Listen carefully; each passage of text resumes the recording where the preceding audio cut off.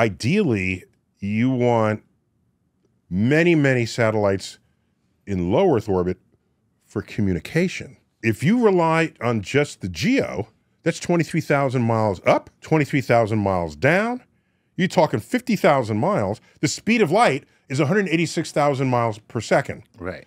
So this is 50,000 miles one way, and then you want to send a signal back to me, it's another 50,000 miles.